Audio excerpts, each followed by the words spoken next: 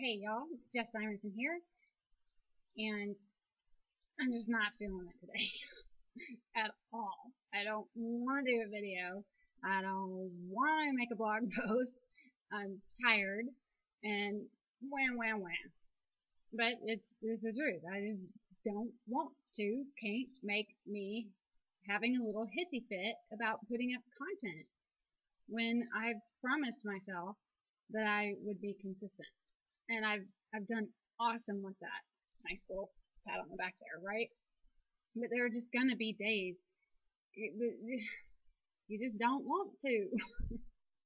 But that's bullshit.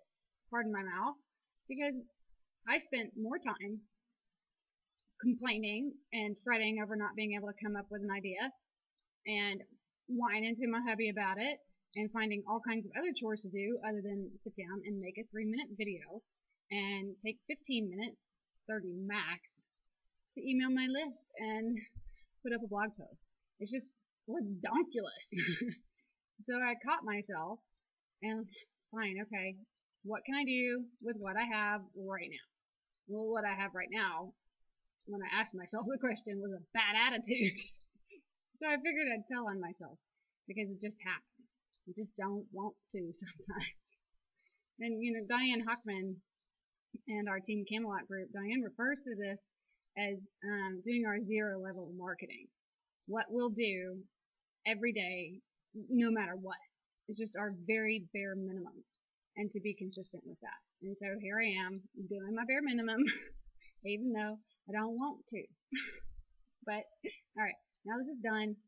A minute 50 seconds so far, and I'm gonna feel a lot better about it when I'm done. Like a really hard workout that sucks, but then you get the endorphins, and you know you've been a good kid.